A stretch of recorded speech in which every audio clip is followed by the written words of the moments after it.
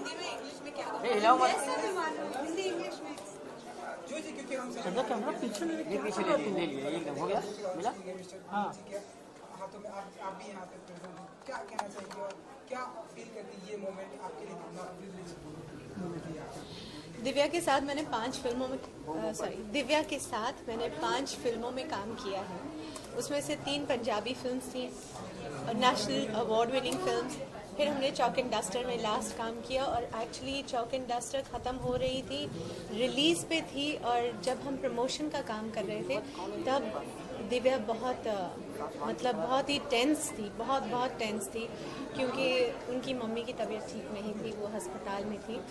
And actually release से कुछ ही दिन पहले वो गुजर गई। सो I have seen Divya through this phase. दूसरा, मैंने खुद अपनी माँ को खोया है बहुत साल पहले। डुप्लीकेट की शूटिंग करने गए थे प्राग, तो जब हम वहाँ लैंड हुए तो अगले दिन मम्मी उठकर अपनी मॉर्निंग वॉक पे गई और फिर कभी वापस नहीं आई। तो मैं वो जानती हूँ कि वो दुख क्या होता है एक माँ को खो देना। So somewhere I understand Divya and she is an actress who I admire. मैंने उनकी भाग मिल्खा भाग देखी और of course फरहान अख्तर ने बड़ा कमाल का काम किया था, बड़ी कमाल की फिल्म थी। मगर मुझे लगा कि दिव्या ने इतना खूबसूरत काम किया, मैंने उसे फूल भेजे थे उस फिल्म के बाद। So I've known her over the years. 12-13 साल से मैं उन्हें जानती हूँ। हमने काम किया है, जैसे कि मैंने कहा कि हमने फिल्मों में भी काम किया साथ में और बहुत कमाल की आर्टिस्ट हैं। सो I have a lot of respect for both Divya and for her mother and for all mothers. जी साथ ही जानना चाहेंगे कोई ऐसा मेमोरेबल मोमेंट आपका आपकी मॉम के साथ है जो आप हमेशा से बचपन से लेके आज तक उनकी कहीं कोई बात जो आप हमेशा अपने साथ लेके चलती हो, कोई भी एक उन्होंने ऐसी बात कही हो? हाँ, मैं जब बड़ी हो रही थी तो मैं अपनी माँ की तरह ही बनना चाहती थी।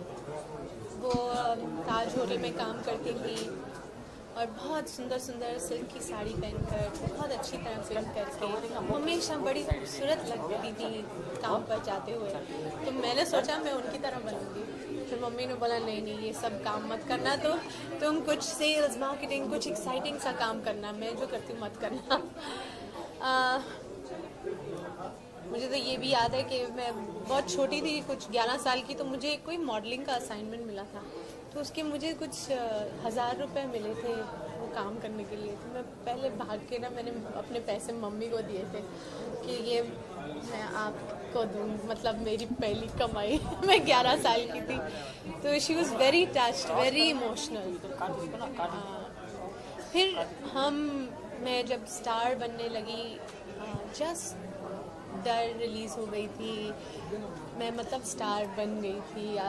You would say I was, उनका बर्थडे आया और मैंने उनके लिए कभी कोई गिफ्ट नहीं दिया था माँ को। You take her for granted. पहली बार मैंने उनके लिए हीरे के इयररिंग्स खरीदे थे अपनी कमाई से और वो इतनी खुश हुई कि वो रोने लग गई और बस कुछ ही महीनों के बाद वो गुजर गई।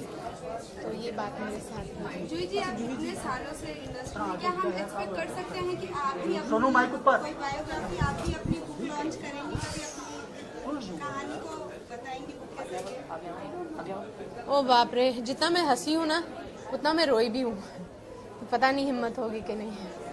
अच्छा जूही जी, क्योंकि हम सभी जानते हैं कि आप एक ब्यूटीफुल एक्टर हैं, साथ में ऐसे इवेंट पे भी हमें रोज मिलती होती है। इसके अलावा आप बहुत बड़े अच्छे बिजनेसमैन भी हैं। अरे वाह,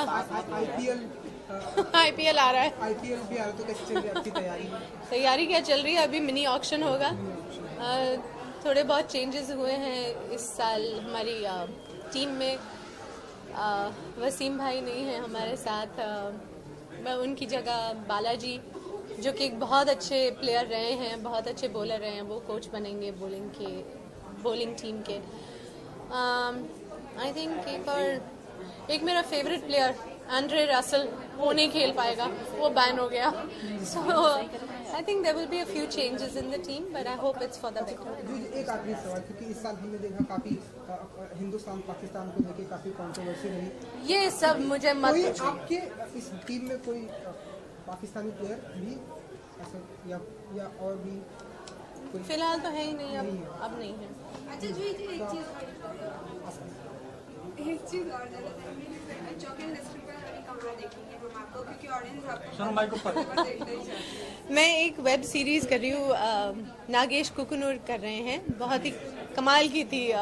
मतलब उन्होंने पहला एपिसोड मुझे पढ़ने के लिए दिया और बहुत ही कमाल का था, एंड जिसमें मैं एक डिफेंस मिनिस्टर का रोल कर रही हूँ, तो मैं बड़ी खुश थी और मैं वो शूटिंग करने कुछ 8 दिन के लिए, 8 दिन के बाद जा रही हूँ।